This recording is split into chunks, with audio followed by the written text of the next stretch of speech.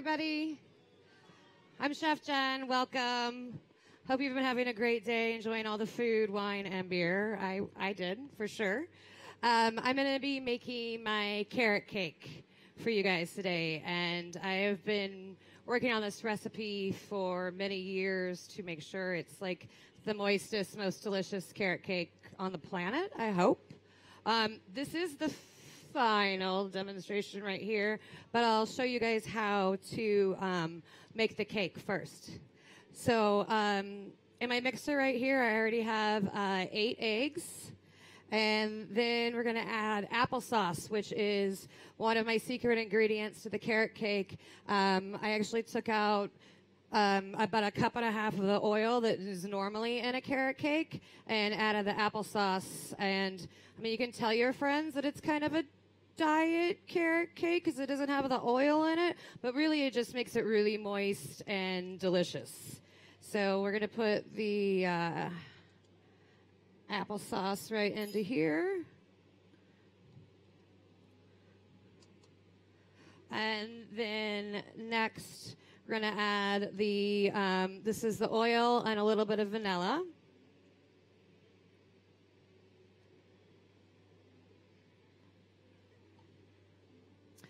Then I have 2 cups of brown sugar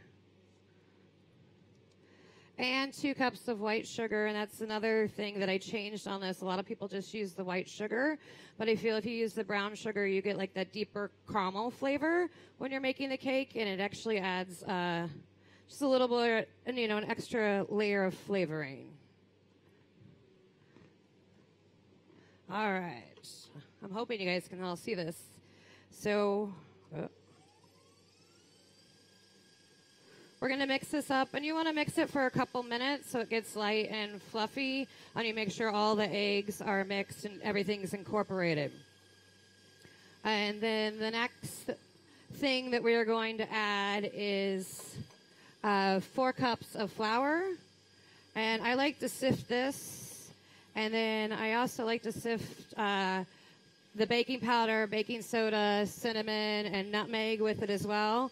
And especially the baking powder and baking soda, because you know if you have it in your cabinet for a little too long, it gets a little crusty. And the last thing you want to do when you're eating a carrot cake is take a nice bite of baking soda. That's never good for any desserts. Well, maybe I should have gotten a little bit bigger bowl, but we'll make it happen. And then again, I mean, this is just, you know, people have the fancy sifters that you turn and everything, but I think this is a little bit easier. And then one of the things I like to do is make sure I mix this really well. That way when you actually add it to your wet ingredients, you don't have to mix it too long, and then you can really ensure that you have a moist cake. That'll be for the next step over there.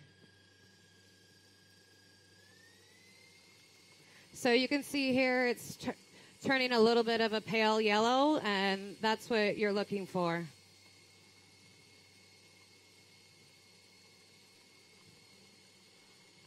And that looks pretty good. And one way to test, if you just want to take your whisk out and pull it out and everything runs off the whisk and you still don't have eggs that are combined, then you are ready to go. And I know it seems like a lot, but you can add it all into your little mixer.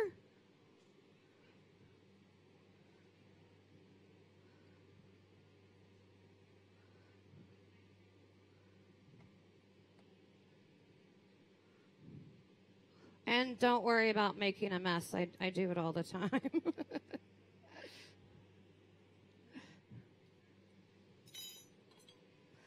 All right, so for this, the most important thing is to start on slow, because if you turn this on high, you're going to have flour and all those spices everywhere,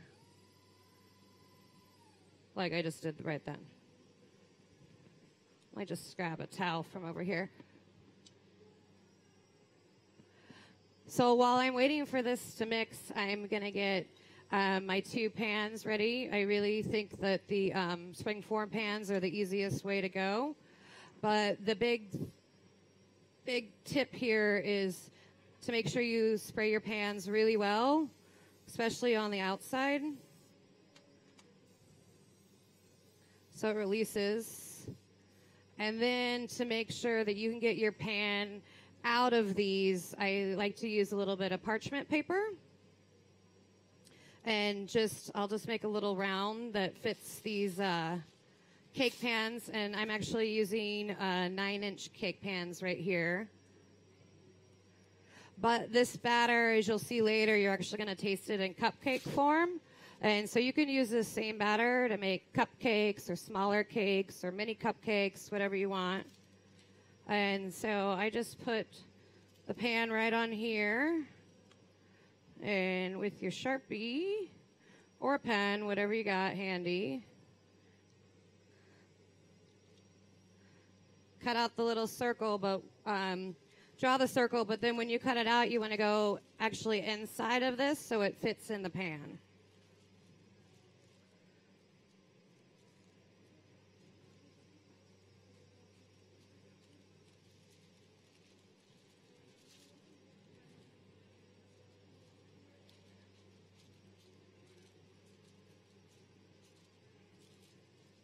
And if you guys have any questions or anything with what I'm doing, you can shout out questions or raise your hand. I can kind of see you guys back there over all the bright lights.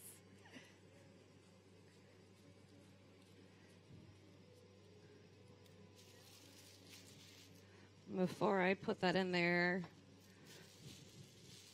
another really important step is to make sure that you scrape the sides and the bottom, because you don't want like the flour and everything to be stuck in the bottom.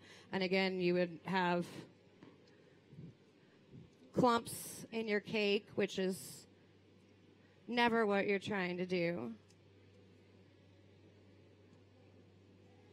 But I don't know if you can see this color here that we're showing right now, and this is what you're looking for.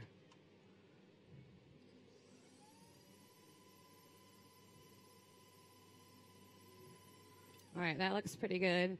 And then, I've already sprayed my pans, but then you put the parchment paper down and you want to spray that again so it doesn't stick to the bottom of your cake when you take it out.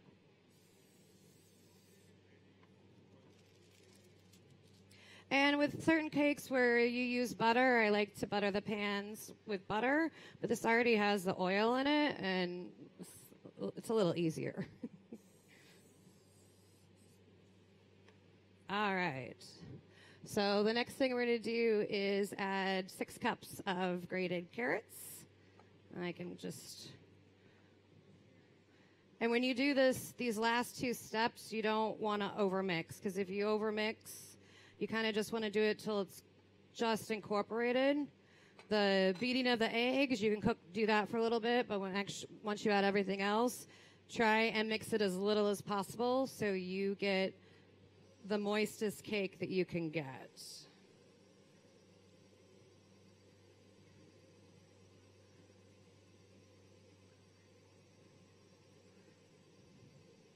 So once it's incorporated a little bit, not to overmix, I like to take the pan out and do the rest by hand.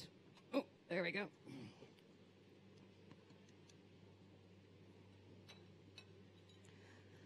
So I like to get the carrots all incorporated, and then I will add the pecans. People ask me if I put golden raisins or stuff like that, and I don't, but if you want to, you can.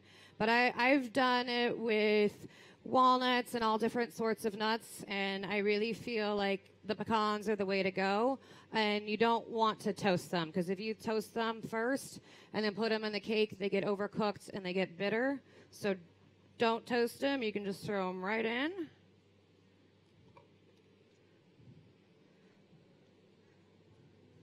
And then you should have an oven preheated at 325 degrees.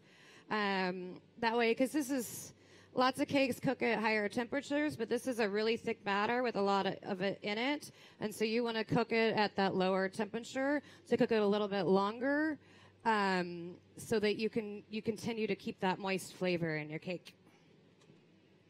All right, then I am going to pour it into my prepared pans.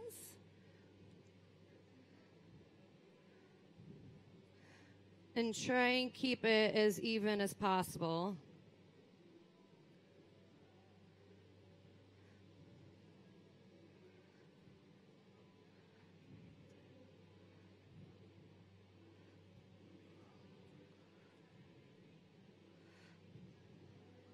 All right.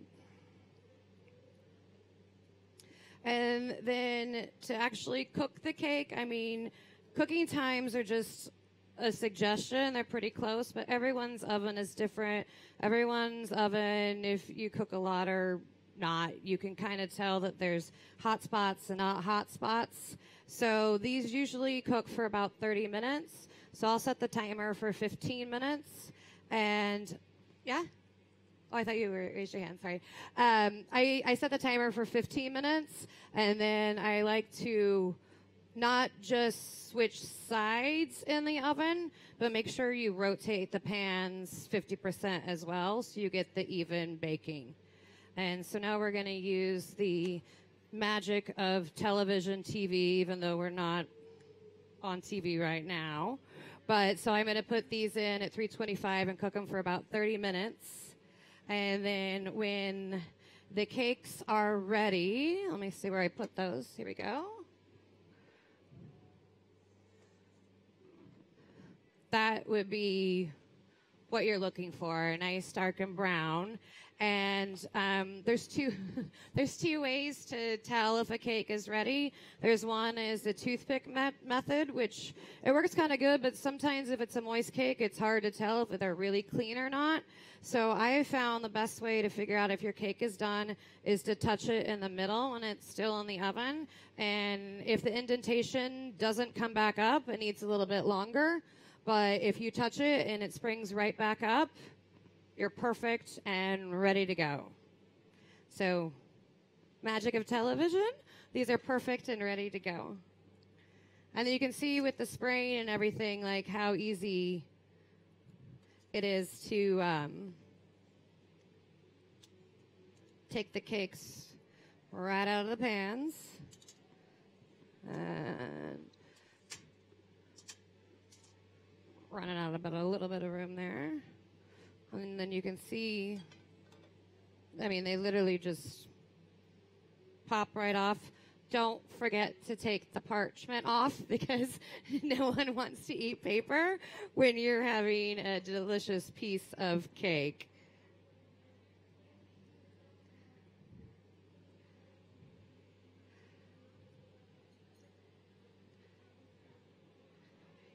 And then I personally cheat a little bit when I cut my cakes. You can put them on a cake turner and try and cut it with a knife. I don't know if you guys have ever tried to do that. It's really hard to get it completely even and flat. So you can get one of these little things on Amazon or Michael's or whatever. It's called a cake cutter, and it has these little feet, so you keep them on the bottom, and it will cut your cake perfectly.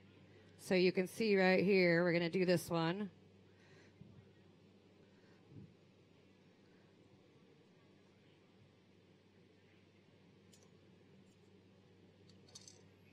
I found for me that is much easier than trying to do it on a turntable and make sure it is perfect. So you can see right here, cut great, and you can see how easy it was to cut. I'm actually going to put these on these cake grounds over here.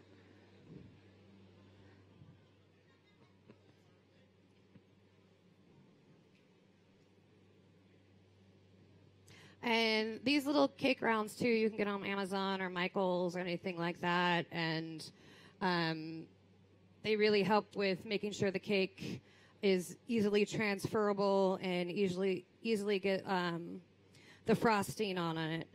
And, you know, not mess up whatever nice pan you actually want to put it on. I kind of feel like this is the best invention that I've ever used.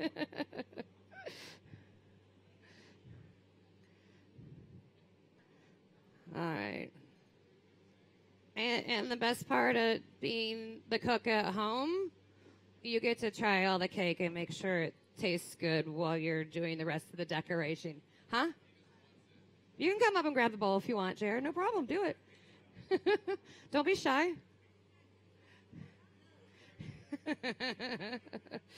Well, I mean, when I do this in the kitchen, my staff, like, this is kind of their favorite part. They get so excited when I make carrot cake because they might not get a slice of it, but they at least get this deliciousness on top. I did not say to throw it away. I said this is what the cook gets to eat. Well, no, I mean, because you can see that's a double layer cake there, so you really want the layers flat. Because if not, it's really hard to. I mean, you can a little bit if you're not perfect, but it's really hard to manipulate the cream cheese frosting to make sure it's completely flat and flat on the top. And if not, it's easier to work with a flatter surface than the one that's domed to actually decorate it. So I'm just going to leave these here for a second and show you guys how to make the cream cheese frosting. So we'll move over here to this side. And in here I have a pound of cream cheese and a pound of butter. And you definitely want to break it up into smaller pieces and let it get to room temperature, because if you don't let it get to room temperature, it's really hard to get a smooth frosting with no lumps and that kind of stuff in it. So we're going to start that. And then again, more sifting, but really with the powdered sugar, as you all know, sometimes powdered sugar is really nice and sometimes it has the clumps. And if you have the clumps, there's no way to get out the clumps with the powdered sugar into the frosting as well. So let me... Oh, there you go.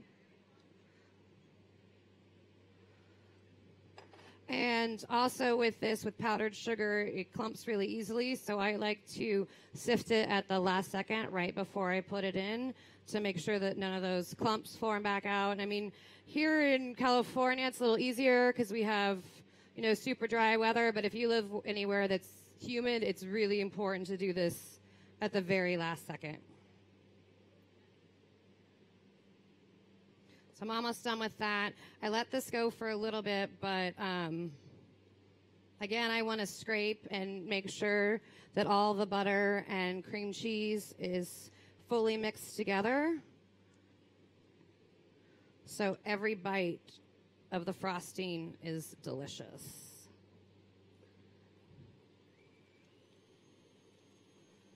There we go.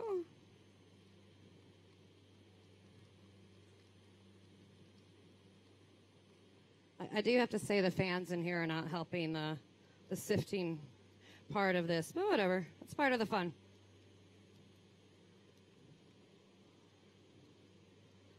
And when it gets down to the end where it's like the clumps, I just use my fingers to make sure you get all the clumps out. All right, and so now you can see this, and, just make sure you take a look at it, and, if you want to make sure there's no clumps, you can take a little spoon and make sure there isn't. And I know this looks like a lot to fix in this mixer, and this is a home mixer. This isn't a professional one, so this would be probably, if you have a stand-up mixer, the size you have at home. And if you don't have one of these, you can definitely do the old school with the, the two little beaters and do it that way. It's just a little bit more work. And I know this looks like a lot, but you actually want to add it all at the same time, and it will fit.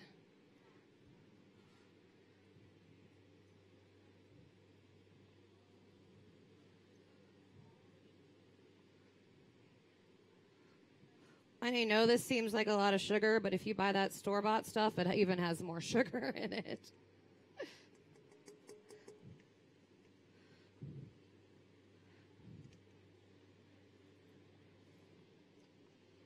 All right, and again, just like over there, once you add the flour, do not turn this on high. See, even low, just because it's windy, it's perfect. So when you're decorating the cake, you want to do it in 2 steps. There is what we like to call the crumb layer. And so I'll show you how to do that right now with those cakes over there. You definitely want to get a good layer in the middle, but on the outside, you want to do it as thin as humanly possible, because then you're going to do another layer with the thicker part of the frosting, so that you don't see the cake or any of the nuts, and you don't get crumbs in your frosting, so you have a nice, beautiful white frosting. Here we go. So when it gets to this age and it's almost completely incorporated, that's when I add my pinch of salt. And I know it sounds a little weird to put salt in desserts and especially frosting, but I mean, what do we use salt for? We use it to add flavor, so it makes sense if you're going to put it on your steak. I mean, I wouldn't put as much on in my frosting than I do on my steak, but it does give it that little extra bit of flavor. And then this is just the vanilla extract. And once I add all of that, I do the scrape down again. And you can see here you get powdered sugar here on the sides, and it's really important to make sure you get all that powdered sugar down from the sides so it gets all incorporated and you don't have any clumps of powdered sugar. And I also really try and make sure that I get the bottom. I don't know if you guys have ever used a mixer before, but you always get clumps on the very bottom, so it's really important to scrape all the way down at the bottom so your frosting is good to go. And don't mind me using my fingers here. All right.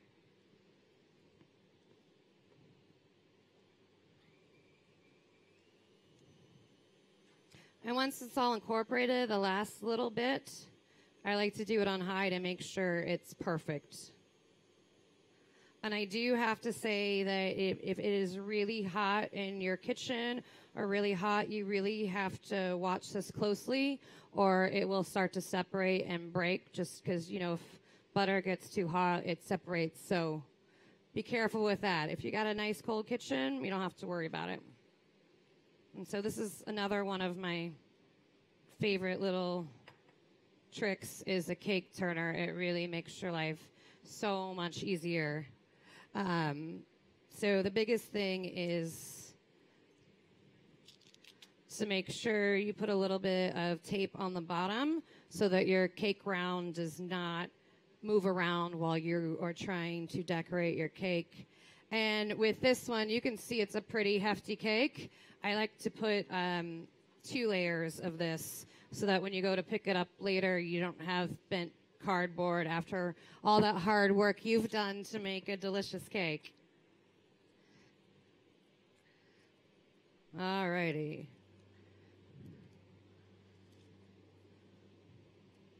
There we go.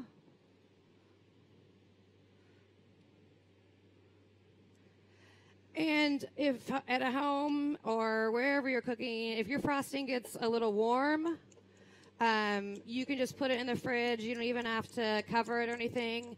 You can put it in the fridge for, you know, maybe 5 or 10 minutes for it to harden up a little bit. You don't want it too hard because then it's hard to mix.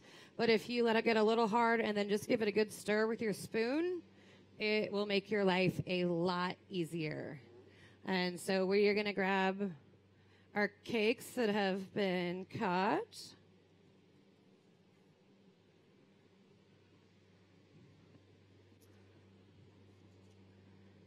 And I'm going to put this here. And one of the biggest tricks I found when you are actually making this layer in the middle of your cake, and if you actually put your cake in the fridge for a little bit, it's a little bit easier too. The crumbs don't fall around. I mean, you can put it in the fridge uncovered for about 20 minutes or so after it's cooled down completely, and then you get less of the crumb. But we'll see how we do here. But one of the biggest tricks for doing the center is I see a lot of people that just do this and start moving it, and you can see all the crumbs go around. So that's actually, I mean, you can do it that way, but if you want to make it really nice, I like to take a spoon and actually put it on first. And obviously we're going to mix, we're going to smooth it out later so you don't have to worry about this being perfect. But it does help that, you know, when you cut in the cake and you get that middle layer in the cake, you don't get all the crumbs and pecans and all the other fun stuff. Like, you actually get a nice layer with none of the crumb mix in. So we'll start with that. And see, now it's really easy to spread it out without having, like, see, we didn't mess up the cake at all. And you can see right there, no crumbs, nothing. So obviously the middle layer, you want to do about 1 centimeter thick or so. And then this next layer we call the crumb layer, and you want to do it super thin, but you want to make sure you cover the entire cake.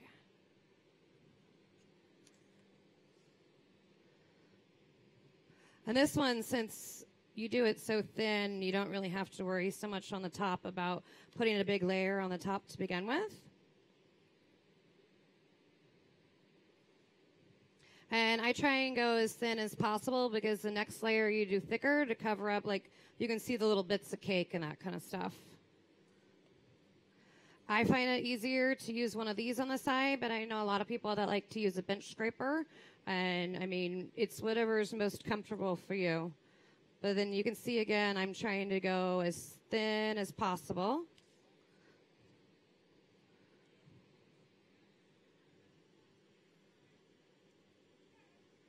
And I can see here that I'm starting to get pieces of this cake in the frosting that I'm going to use for the next layer. So if you just want to put it in another bowl, that way you are not mixing the crumbs. It's always a good, an extra good little trick. Did you guys already try the carrot cake?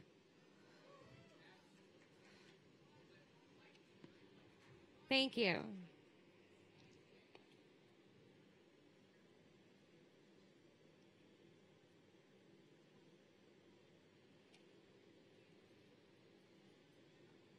So this is it. That's about it. You just want to make sure everything is covered so there's no crumbs showing.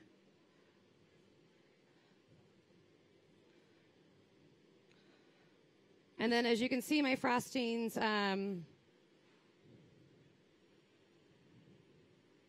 really spreadable and movable. So if I went to put the next layer on here right now, it wouldn't work. I would just get more crumbs everywhere.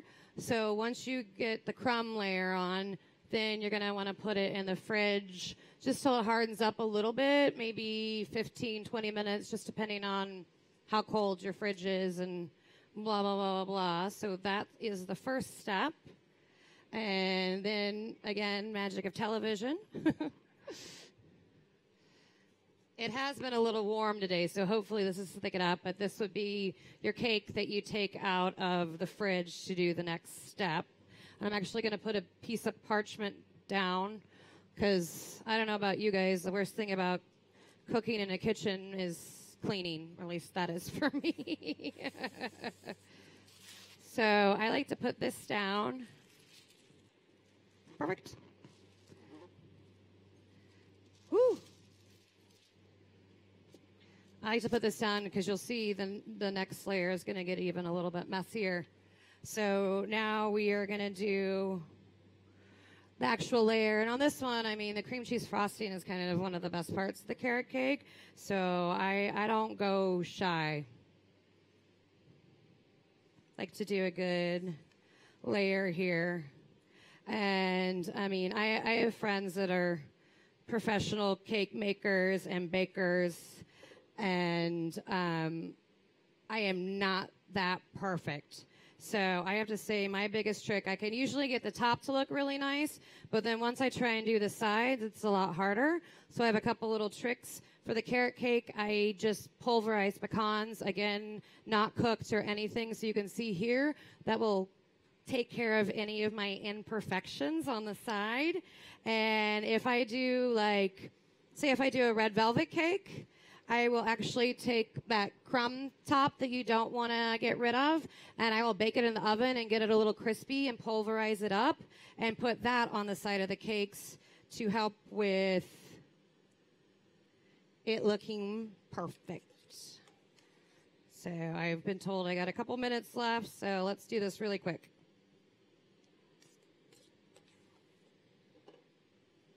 You guys have any questions or anything while I'm doing this last little bit? I guess that means I was a good teacher.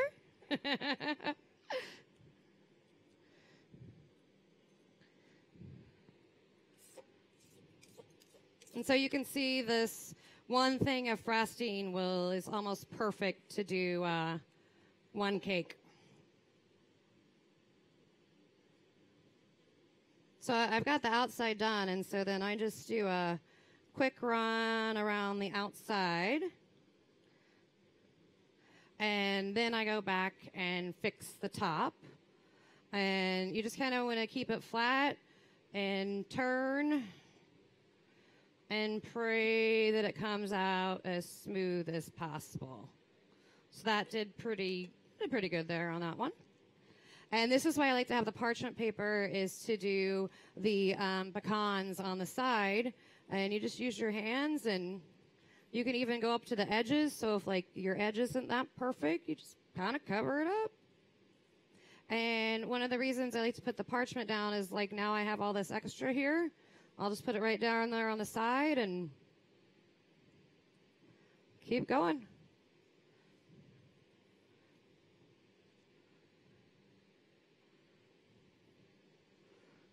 So you can get the idea, and then after you do this, you do want to put it in the fridge for a little bit too, just to harden it up, so that when you actually cut it, you don't get a big mess.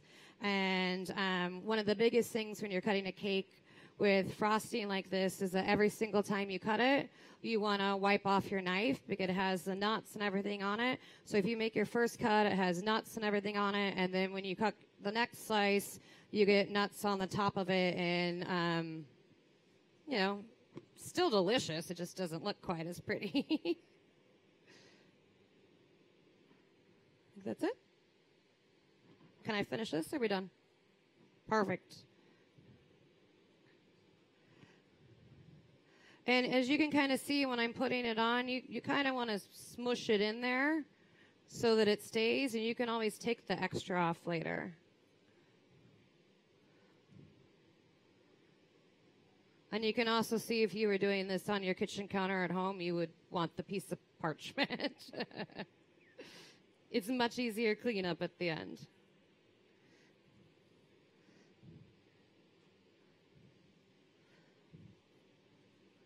Let's see here, almost done.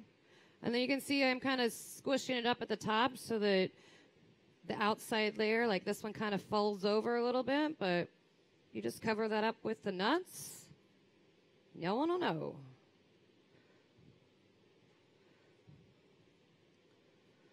And then the last little thing once I'm done is I kind of like to get the bird's eye view and turn it around and make sure, you know, like right here, I kind of messed up the frosting. So I'll just throw a little more nuts on there.